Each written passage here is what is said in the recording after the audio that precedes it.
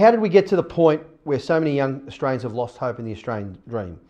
The heart of this issue is this. Governments in Australia and around the world, frankly, have lost sight of the fundamental role of housing. They made decisions which incentivised property as an investment vehicle and neglected housing as a fundamental right to ensure security and dignity for Australians.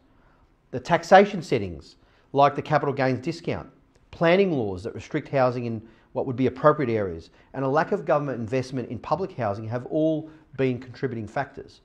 So we've ended up in 2023 in Australia where capital is incentivised towards housing, to the detriment actually of innovation and technology in our economy.